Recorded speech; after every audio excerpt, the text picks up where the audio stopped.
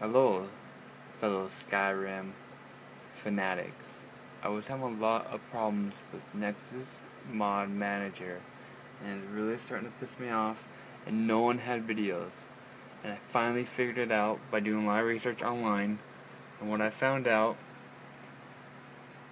was my error was unable to write permission, right? So what I learned is that what you need to do is, first off, save your saves. Right here, go to your documents, then your games, then Skyrim, and then your saves are right here. So save your saves. Go back and uninstall your Skyrim. Next,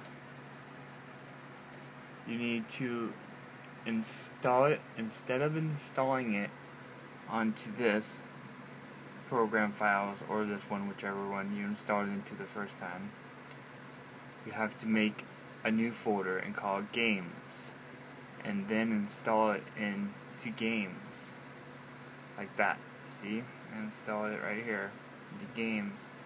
Then when it was time for me to do my Nexus Mod Manager, I installed that here also into games.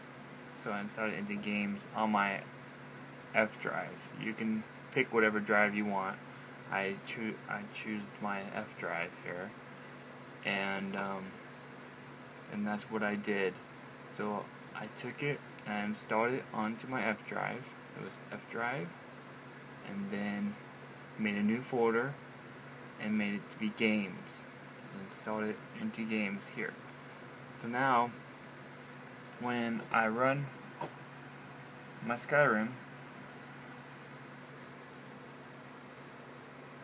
it should work. And there we go. So thank you so much for watching this video. And I made this because no one made any videos about this, and it was very frustrating. And I'm sorry it was so short and I didn't go through the whole thing and show you, but I just wanted to show you that it's possible to fix the problem with the Nexus Mod Manager. Thank you for watching. I hope you have a great day and you solve your problem like I did.